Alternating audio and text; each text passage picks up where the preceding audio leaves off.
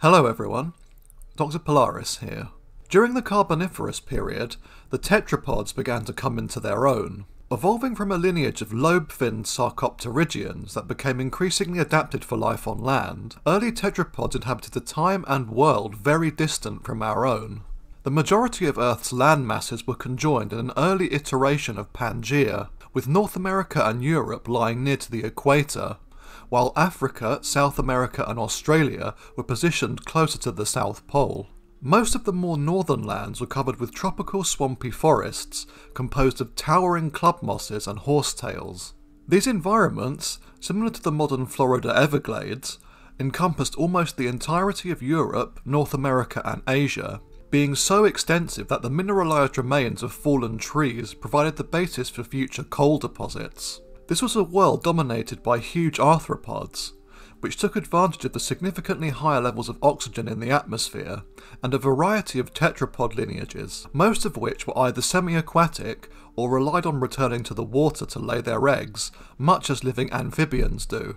However, during the second half of the Carboniferous, certain tetrapods became increasingly adapted for life away from rivers and lakes.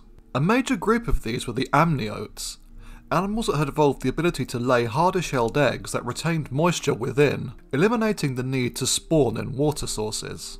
The amniote egg allowed for the development of keratinized scales and claws, as well as giving these creatures the ability to inhabit more arid environments. Towards the end of the Carboniferous, the climate began to become significantly cooler and drier, causing the humid swamp forest to recede, to be replaced by more open and barren environments. These climatic changes were a disaster for the giant arthropods, but proved a boon for the early amniotes, which had already diversified into two major lineages, the Sauropsids and the subject of today's video, the Synapsids.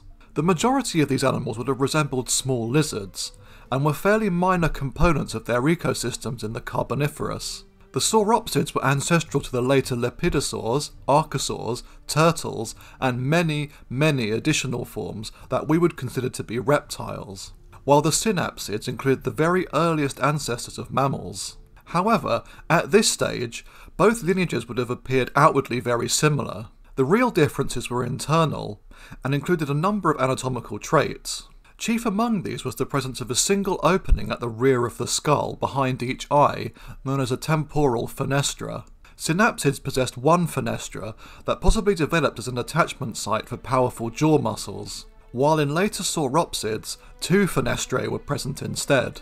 In addition, synapsids were characterized by the presence of increasingly heterodont teeth. Basal forms could possess up to 3 canine-like teeth in the upper jaw, while more derived forms settled to a pattern of just one canine in each upper jaw half, a trait still found in humans today. As synapsids evolved, they also either lost or reduced the multiple bones of the jaw to be replaced by the single tooth-bearing dentaries present in modern mammals. Remnants of the articular and quadrate bones, still part of the jaw in reptiles, have become segments of the middle ear in mammals. In addition, synapsids appear to have possessed elevated metabolisms from an early date, with remains of the late Carboniferous and early Permian genus Ophiacodon showing the presence of fibrolamellar bone, suggesting at least partial endothermy. Although exactly when the development of typically mammalian traits, such as hair and lactation, first occurred is still unknown, Permian-aged coprolites from Russia do contain hair samples. This suggests that at least some of the more derived synapsids within Therapsida had hairy coats, while females possibly laid monotreme-like eggs. The most basal group of synapsids that can definitively be placed in this order are the Caseasaurians. These were superficially lizard-like animals that can be sorted into two main families. The first and more basal were the Eothyridids, a lineage of insectivorous and omnivorous forms that tended to be less than 1 metre or 3 feet long. Although 3 genera can confidently be assigned to this group, all of which were early Permian in age, a potential late Carboniferous member, Acifestera, might also belong here as well. Discovered at the Joggins fossil site in Nova Scotia, Canada, and dated to roughly 318 to 14 million years ago, this animal was originally classified as a Microsaurian lepospondyle, but was reinterpreted as the oldest known synapsid ever found by a study in 2020.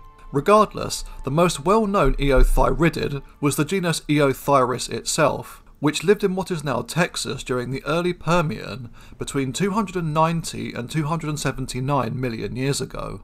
Only the skull is known, which measured just 6 centimeters or 2.4 inches long, with the total estimated length of the animal being in the region of 30 centimeters or 12 inches. In form, the skull was short, blunt, and quite wide, with the presence of 3 canine-like teeth at the tip of the upper jaw being notable.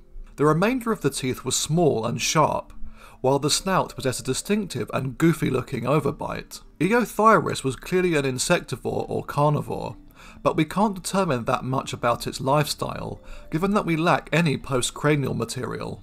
Along with the close relative Eodaliops, Eothyrus probably resembled the common ancestor of all synapsids, being a relatively large-headed, barrel-bodied lizard-like animal. The same cannot be said for the sister group to the Eothyritids, the Caseasaurians.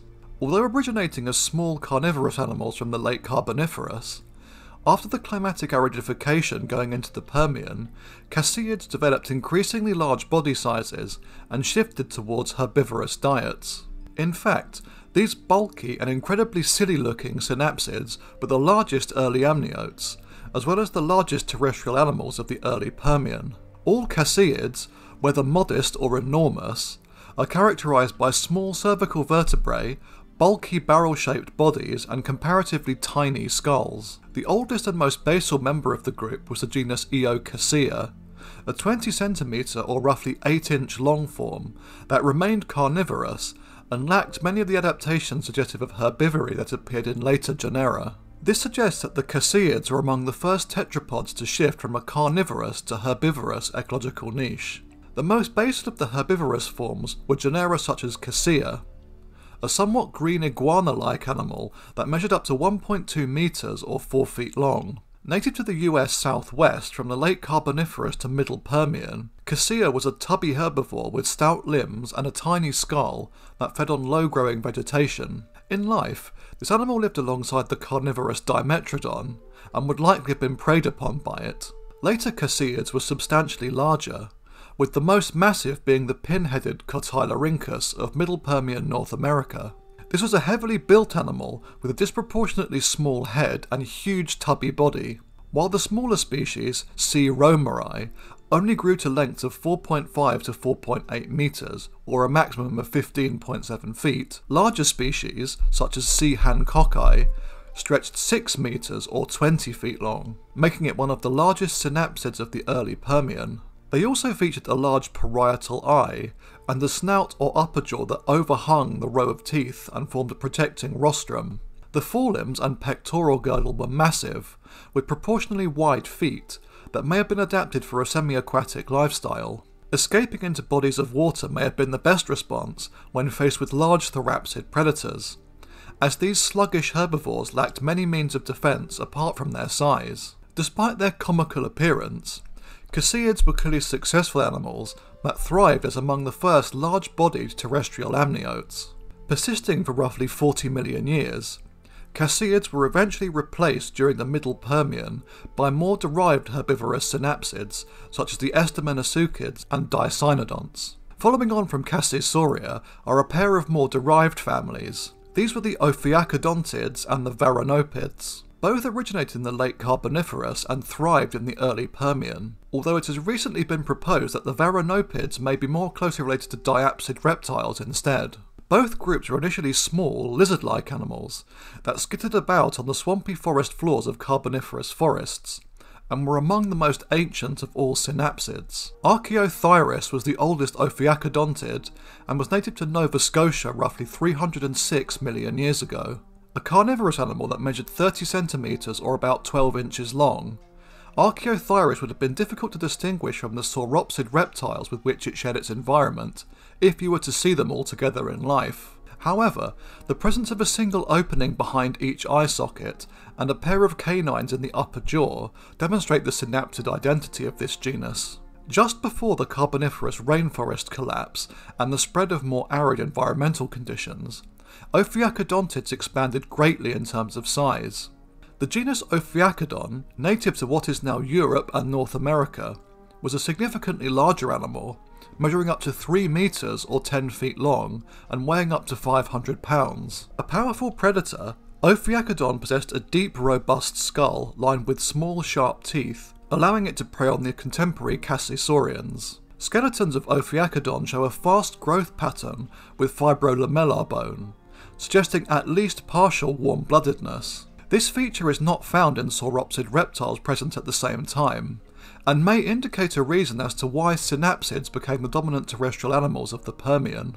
Given the disputed origins of the veronopids, I'll leave them for a future video on early sauropsid reptiles. Regardless, synapsids thrived as the world became drier and more arid, with caseasaurs and Ophiacodontids gradually being replaced by more derived forms. By the Middle Permian, both of these basal groups had become extinct, supplanted by a series of increasingly mammal-like forms, but that is a story for another time.